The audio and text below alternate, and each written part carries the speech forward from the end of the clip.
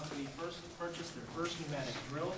The Little Giant was brought in, one single machine, and the company did a series of experiments against some of the best hand stealers in the mine. And this drill won hands down over the hand stealers. In 1880, the mining company employed 190 men as miners underground. 2 years later, after the full investment into this technology here, 90 men worked as miners underground.